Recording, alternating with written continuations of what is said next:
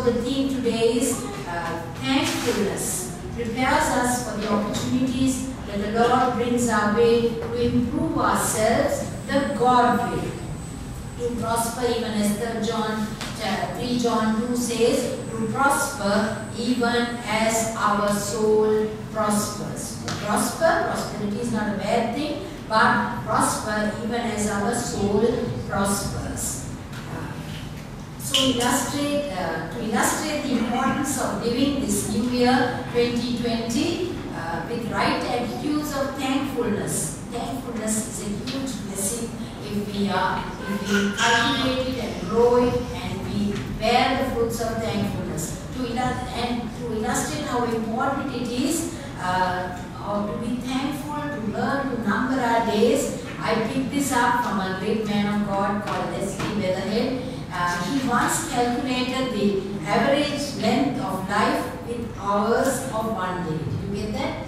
Hours, we are these days 60s, the new 40 and stuff like that. But I want you to be real, right? And Dr. Leslie Weatherhead calculated it like this. Okay? He concluded that if your age, if you take one day, 24 hours, if you are 20, the time is 11:34 a.m.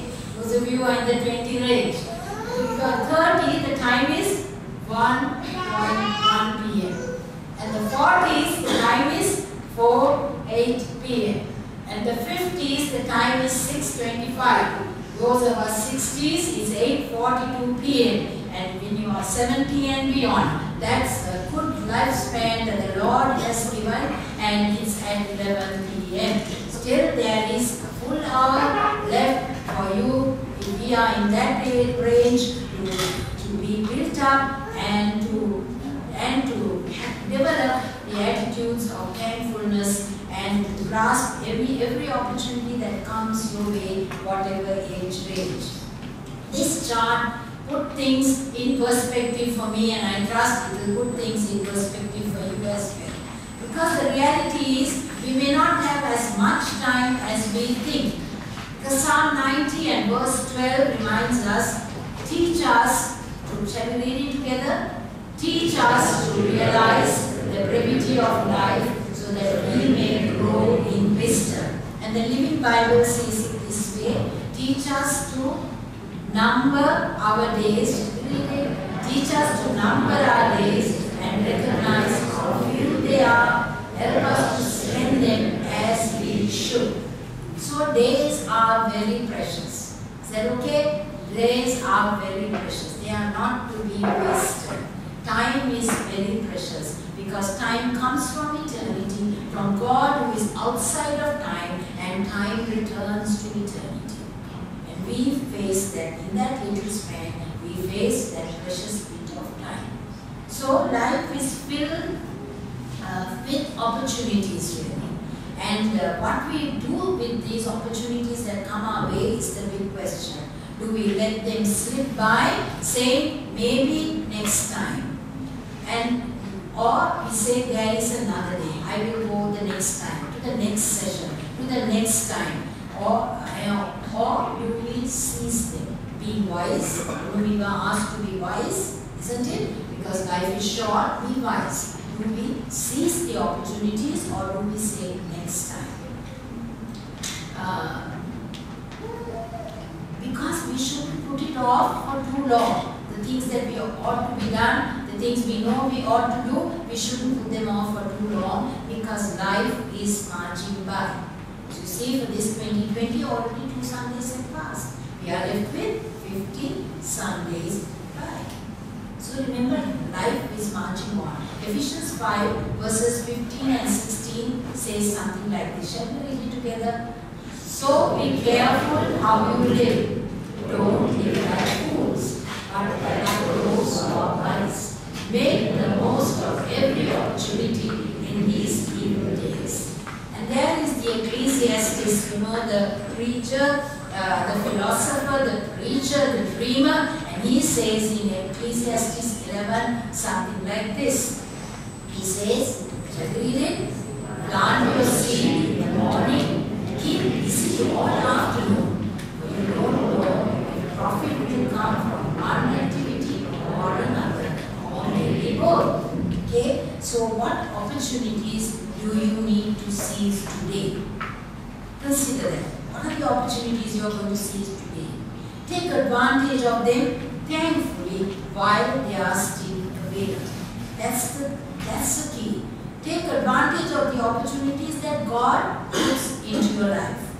Right? They can be work related, maybe family related, maybe community related, or most importantly, kingdom related.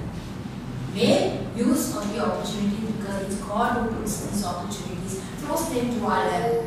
But we have to work with Him, or He has to work with us. You know the thing that I always say, God, we can do nothing without God, and God will do nothing without us. Shall we say that louder? With more conviction and persuasion? We can do nothing without God, and God will do nothing without us. Remember how connected we are with God. And thankfulness prepares us to reach the opportunities that God gives us to improve ourselves. See, we may see that opportunity as not a great one. We may see the dark side of it, but remember, whether we see it as dark or bright, it's a God-given opportunity. You have heard of the two prisoners, isn't it? They were behind bars, right? One guy looked up and saw the stars. Yes, don't be afraid, let's talk. Right? One guy looked up and saw the stars. The other looked down and saw the mud. See, it's how we look at the opportunity. So we create the right attitude for ourselves by having a thankful heart. Okay? So today's text is from Genesis chapter 41. We read portions of it just to make it easy for us because it's a long chapter. And the context is that Joseph was the young Joseph. You heard of Joseph, everyone? Okay, don't get me strangely. Everybody knows Joseph? Yes, very good. Joseph was the apple of his father's eye. Right? And but Joseph faced cycle of events. Right? He was hated by his brothers. They were jealous of him, hated. They put him in a pit, right?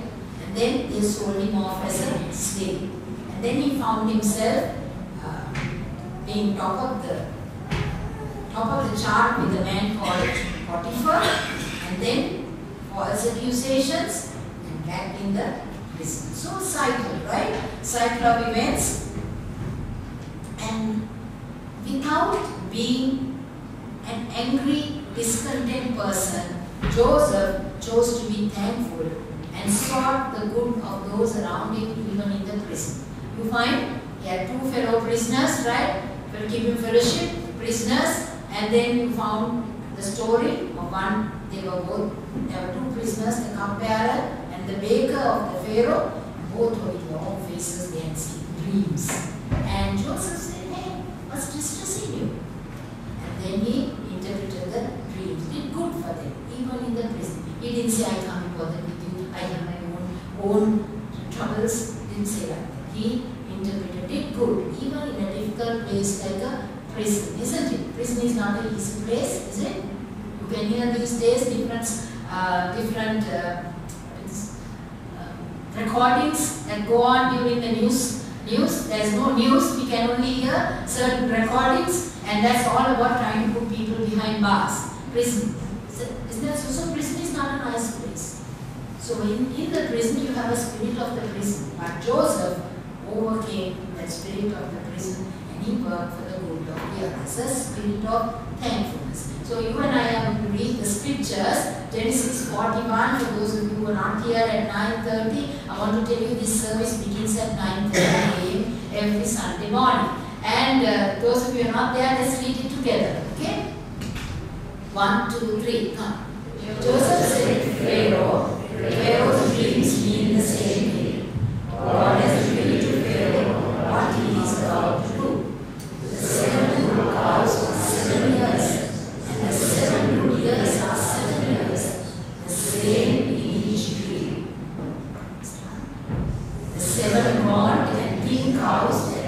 after them must rise, as are the 7 empty years lighted by the east wind. They are 7 years of rain. Next verse. Furthermore, the doubting of Pharaoh's dream means that this is fixed by God, and God will do so. Pharaoh should therefore select the wise and discerning man and give him authority over the land of Egypt. Pharaoh should take action to appoint taskmasters over the land to take 1/5 of Egypt's harvest during the 7 abundant years.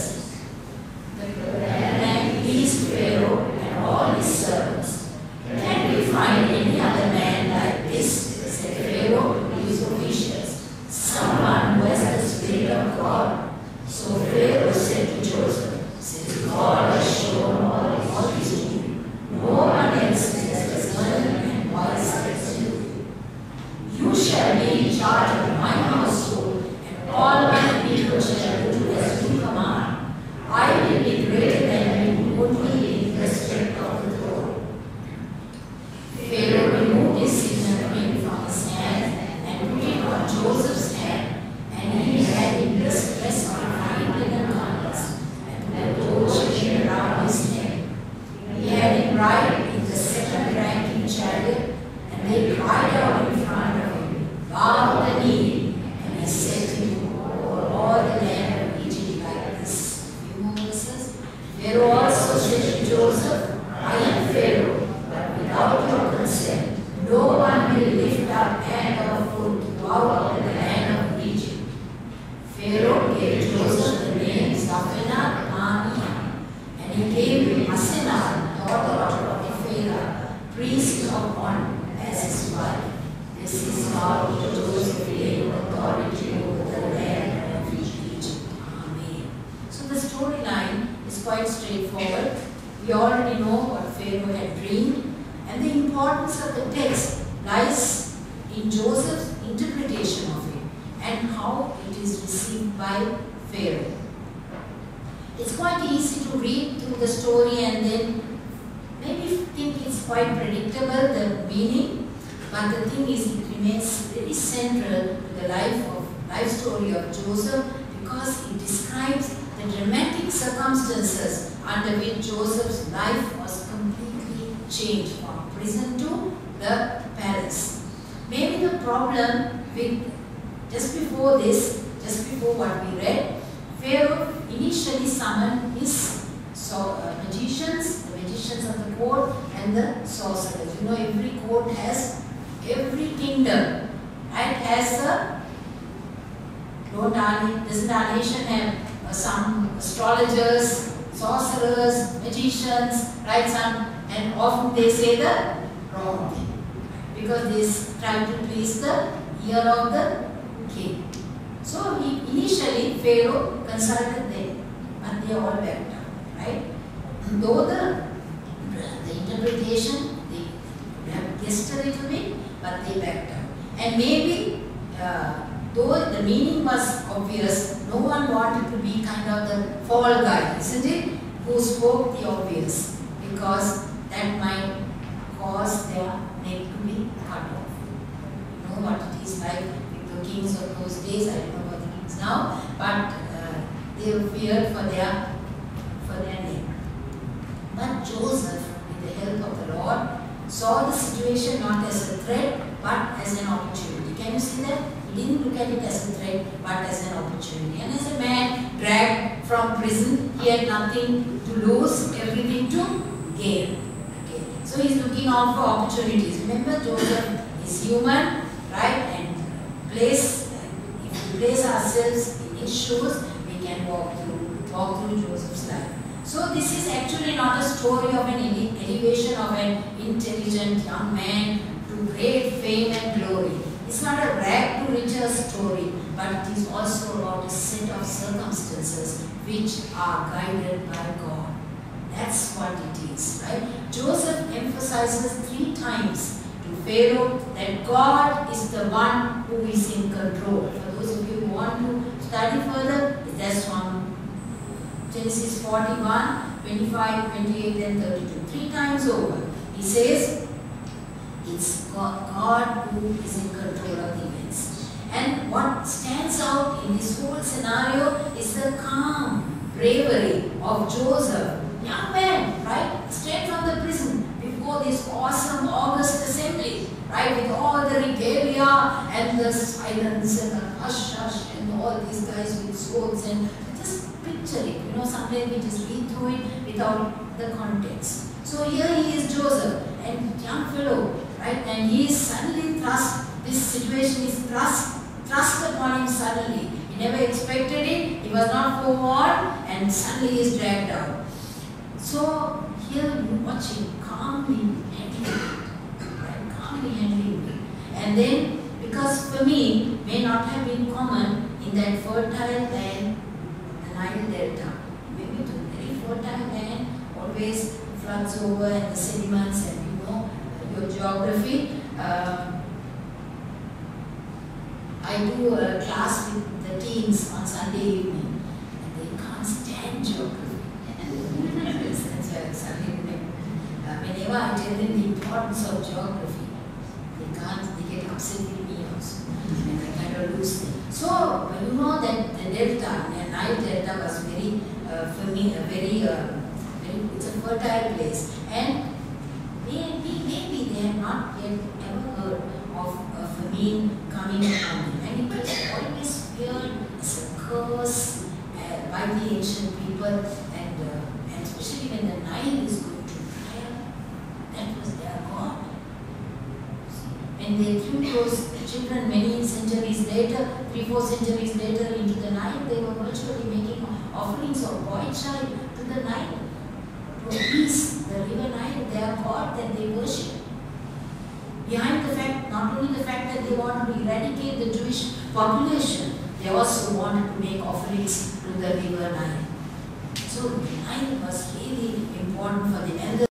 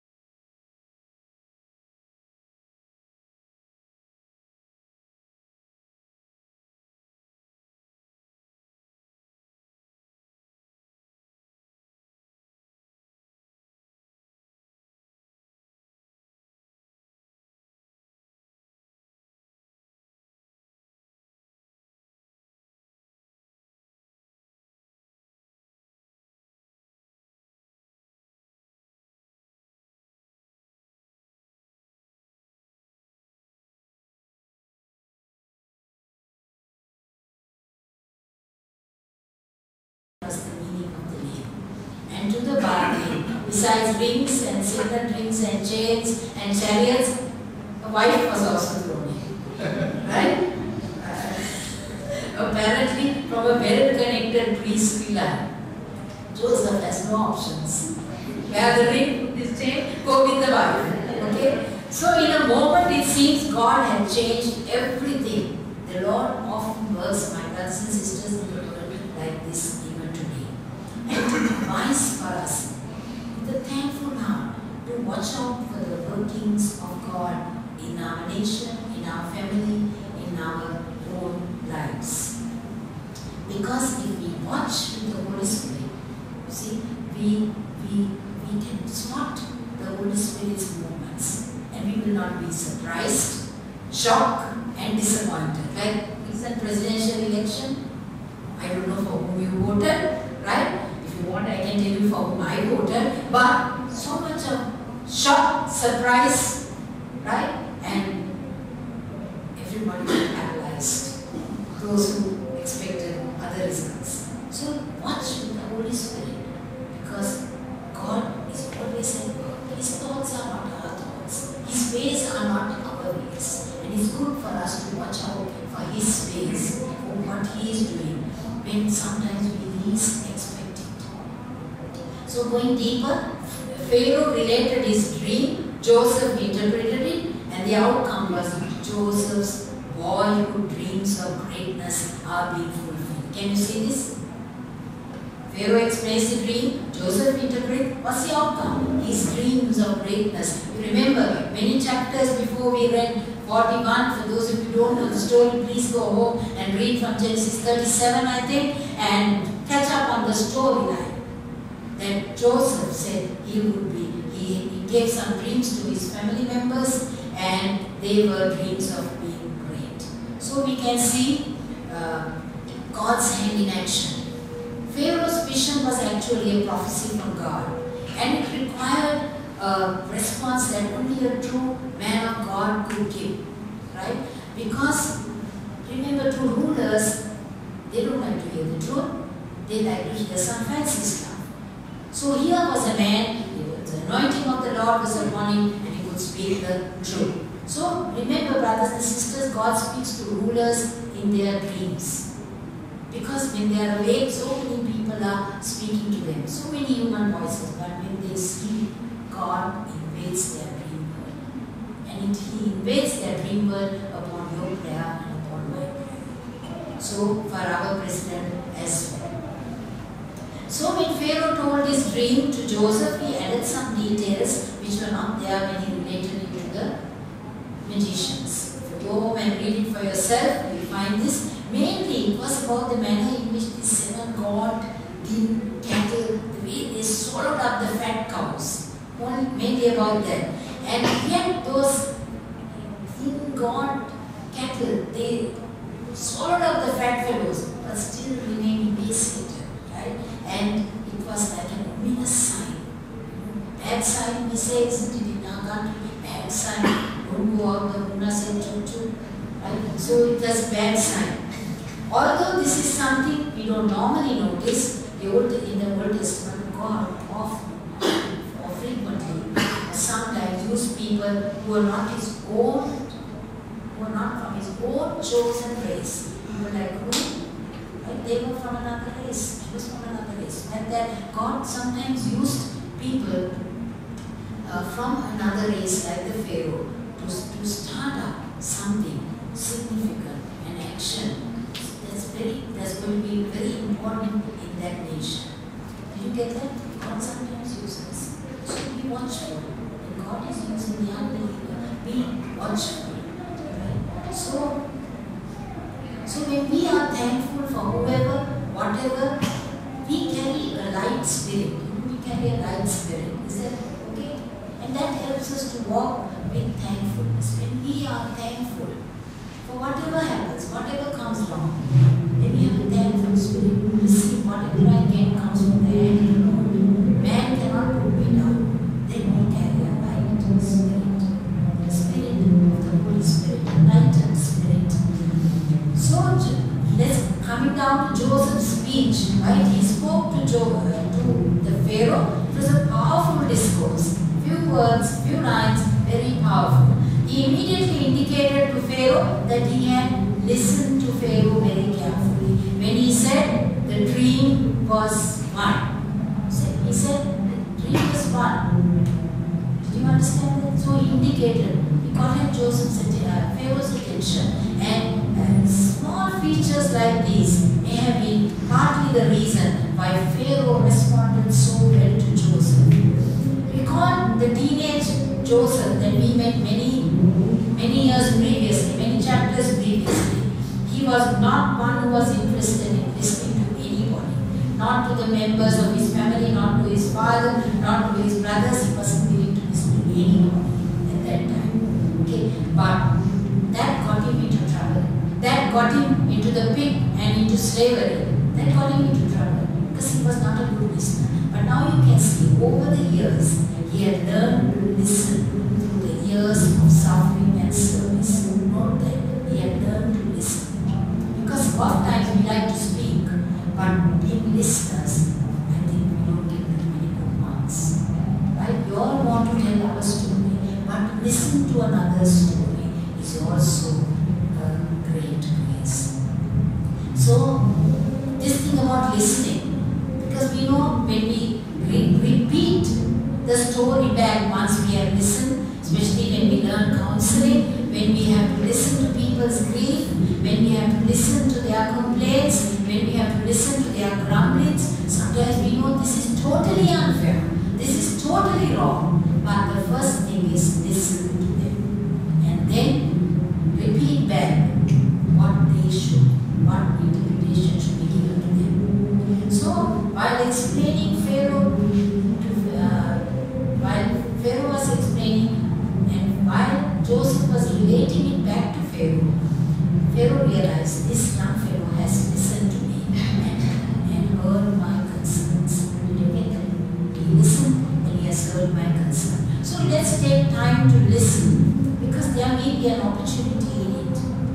Right? Listen, to be able to listen. Because Joseph showed what today is called empathy. I don't know whether you are taught those things from Shila, about empathy. To be able to listen. And by relating back to Pharaoh, what he had said to him. We may find that repetition of someone's story is totally boring and as I mentioned before, totally unfair, but it can be the doorway for our call and significance. I'm emphasizing this because in ministry over these many years, I have found I used to be a very poor listener and I found that it's very difficult for people to listen to another. Let's learn to listen. We don't have to agree, but let's learn to listen without getting tarnished in our heart. 3 times Joseph emphasized that God was in control. Pharaoh picked this up immediately. And after his interpretation, he referred to Joseph and said, a man in whom was the Spirit of God. Even as he was giving credit and credence to the Lord, said, this is not from me, this is from God. Immediately you can see that strict, stoic ruler picked it up.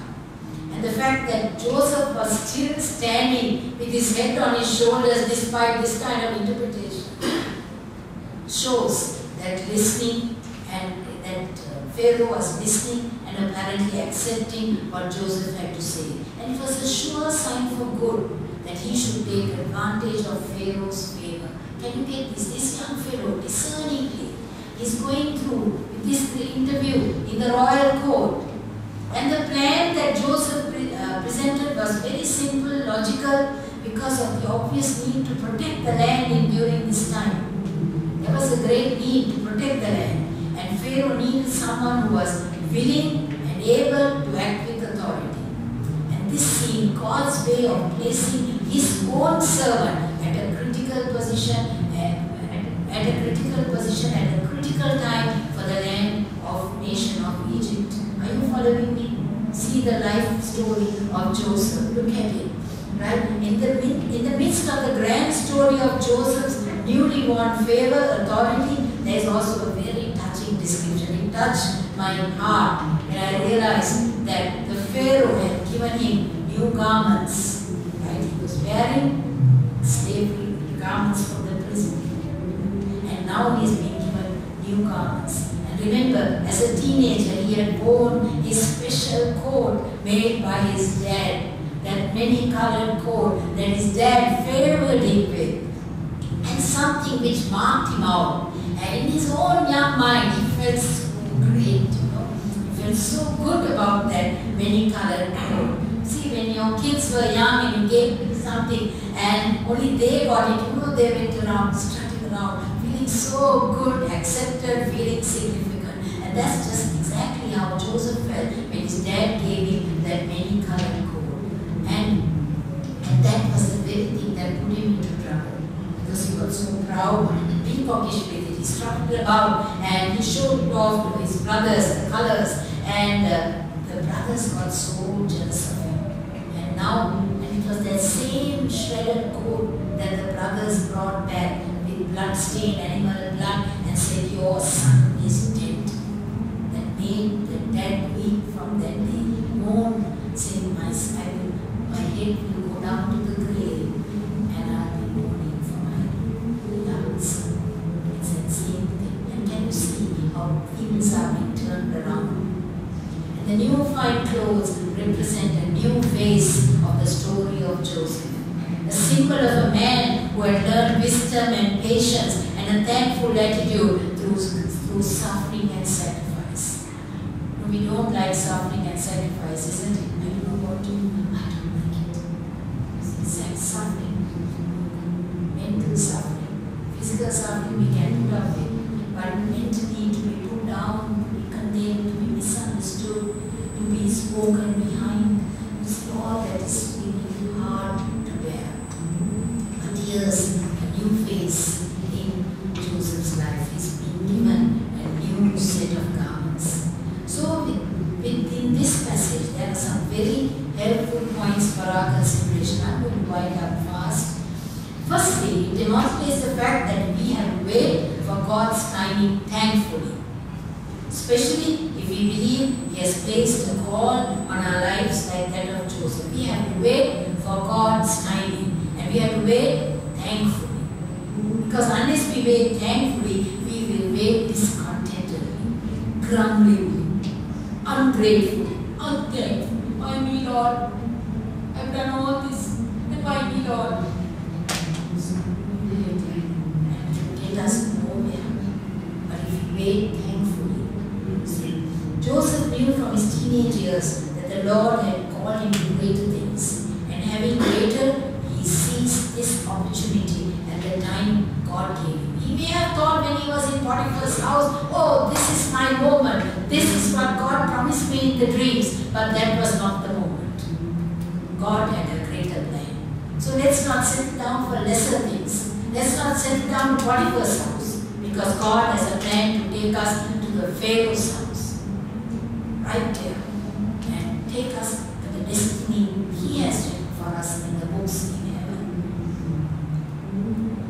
And the moment he was in Pharaoh's, he had no other place to get to, isn't it? And he knew this is the moment. And he seized the moments very thankfully. And I think I must mention this. I have served the Lord long enough to know that many people are called by the Lord in their younger years. God calls many in the younger years. But many younger people also discount, devalue the call, or the call they felt, or the God experience they had, the dreams that God had given them, the prophetic word that God had given them. You see, as time goes by, as years catch up, you devalue it, you forget about it. And sadly don't reach the point of fulfilling the God dreams. I've seen so many younger people hastening, losing patience, running ahead of the times, and then losing it all. It's sad. It used to make me angry, honestly to tell you. But now I'm older. You see, my age. I'm at 8 something or somewhere there. Now I'm wiser, and I feel so bad. And I feel so sad. God,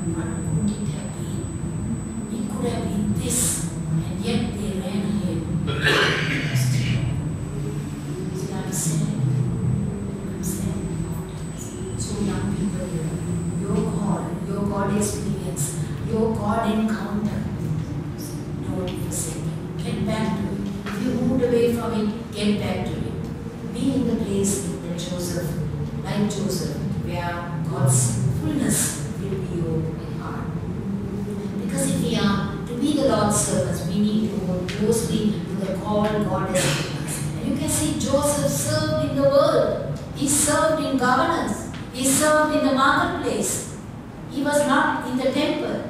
He was in the world, serving as God's emissary, as God's representative. And that's what but the main thing is, he aligned himself through many years of suffering, experience, and he was in right alignment. Then next thing, there is a great deal, as I told you, about listening.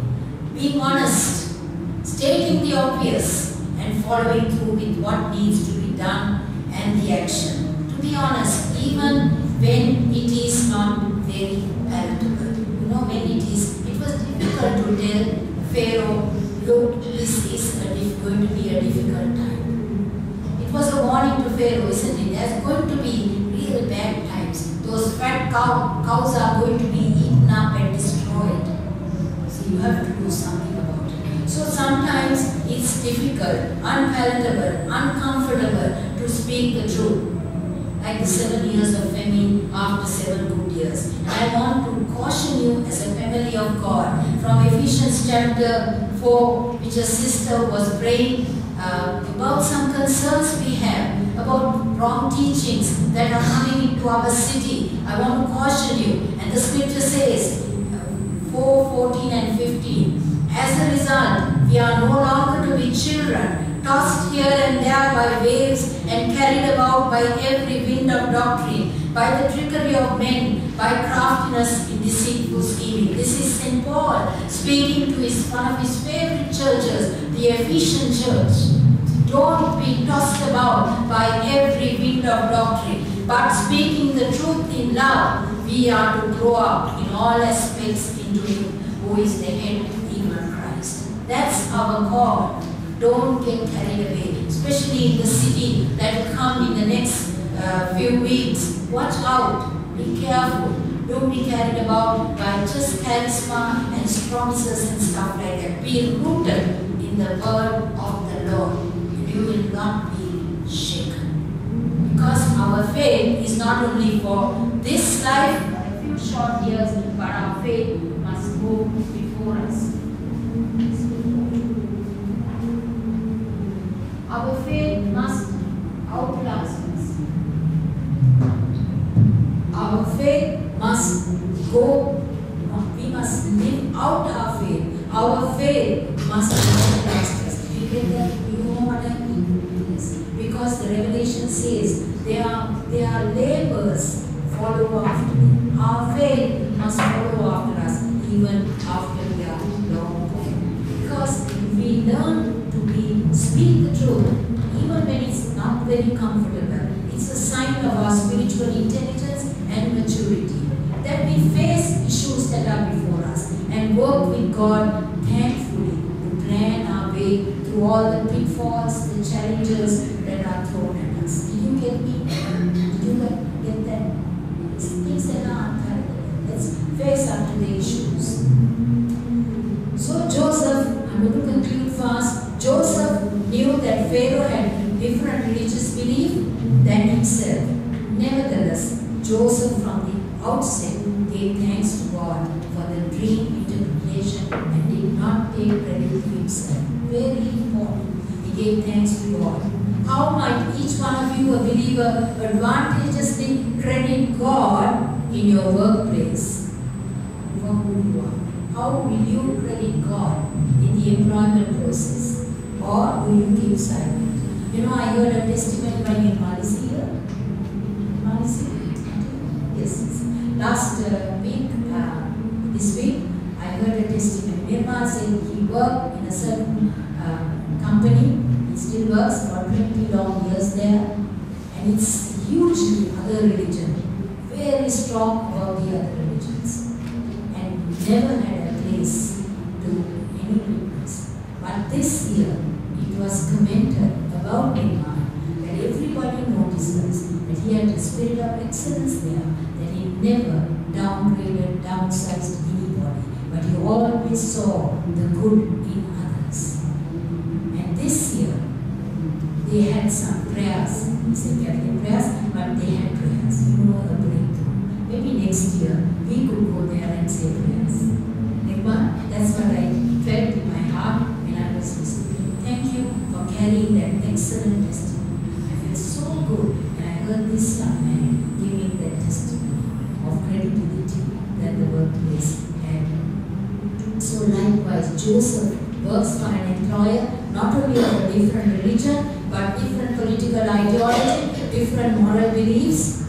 But note the quality of his work. Note the part his excellence and thankful spirit played, not only for himself, but in the salvation of the nation of Israel.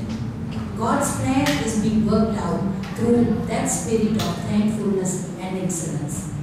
Because many of you will frequently find yourselves working with and for men of different religions, political beliefs, moral beliefs.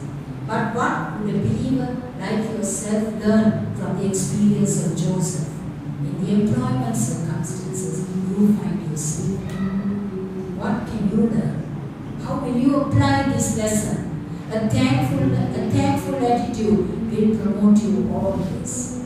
Thankful for what comes your way. That brings promotion. We are created by God to do good works, says the scriptures. And He invites us to outlive our lives, not just in heaven, but here on earth. I want to ask you, as I ask myself, what will I be remembered for after I am long gone? What will you be remembered for after you are long gone? Your children, your grandchildren, your colleagues, your family of God remember you for being a thankful and content person. St. Paul said, if this was his testimony, he said, for me to live is Christ, to die is gain. And he said, I know how to abound, have much, and also to be abased, to have nothing. Whatever state I am, I know to give thanks to God. Can we testify like St. Paul? One more thing, not only did Joseph interact with God in finding the interpretation for Pharaoh's dream, he placed value and worth on himself. And he saw himself being useful in a very dicey situation. That is also important. When we thankfully see our self-worth in the Lord, irrespective of life's challenges, irrespective of what's happening right now in our life circumstances, then we can liberate others, liberate our own selves with the gifts that we have. I trust you will keep this message of thankfulness, attitude of thankfulness, that it will not only be head knowledge, but it will come down to your heart. It will cross the barrier between the brain, the head, and the heart. You get it written in your heart at all times. As you go through this coming week, as you go through the coming months, you will find challenges, choices coming your way. And at all times, you remember Joseph, like for being thankful. And finally, Joseph marries an Egyptian. Right? The lady was thrust upon him. And has half Egyptian children. He's employed by the Egyptian empire. And after his promotion and marriage, prosperity, riches, it was the final word virtually in the nation. The wonderful thing is that he retained his faith. Not only at the beginning when he told Pharaoh, this is God, this is not of me, but even in the pinnacle of success, at the height of promotion, he still retained his faith. You know, when his first boy was born, he named him Manasseh. He named him Manasseh in Genesis 41:51. And he said, God has helped me, made me forget all my troubles. So you can see he was a troubled boy. But he said, God has made me forget my troubles. As he looked at the little baby boy, his wife his half Egyptian wife or his Egyptian wife go. He said, God has made, as the little fellow came out, he saw his little smiles. That's what he said. He named him Manasseh. Next boy, when he was born, named him Ephraim. As God has made me fruitful in the land of my affliction. So he knew affliction, he knew sorrow, he knew the troubles. But that's how he named these two boys. And finally, when his brothers came over to the land, and his dad died, and they were covering and before him, and said, now God, he'll get at us. Then he told them in Genesis 51, what you meant for evil, God meant for good. He never forgot his God in the promotion. How are you? When you are getting promoted, how are you? Are you thankful to God? Is your commitment to God being kept? Those promises you made to Him, your first vows, you say, Lord, I will do this for you, I will do that for you. Are you able to keep your family prayer time? Are you able to read the scriptures to your children? Are you keeping a fellowship with your husband and your wife? Now you are getting promoted, you are finding, you are getting significance. How are you handling God's promotion? Think about these things right through this year. May 2020 is good vision. May you keep this vision before you, that in the height of promotion, in the height of success, when prosperity is tapping at the door of your life and you are walking in the midst of the great goodness of God, would you still say, God meant it for good for everyone? May the Lord give each of us a thankful heart for what it is today, rather than fight for what it was not yesterday. When I was at the meeting last Friday night, I clearly heard this. God is the same yesterday, today, and forever.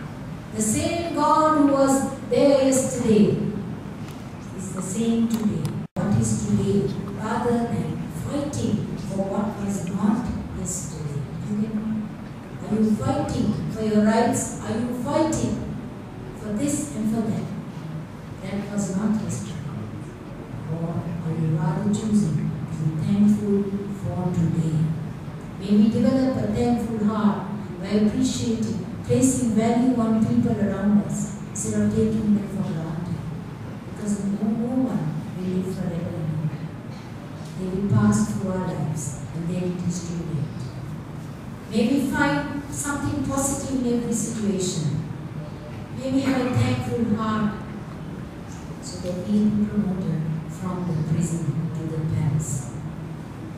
May how many, I ask this for myself, how many around me will follow Christ because of an unceasing testimony of a thankful smile written all over my face in 2020? How many will follow Christ because of your unceasing testimony of a thankful smile written all over your face in Jesus? Because this is reality. This is not just head knowledge.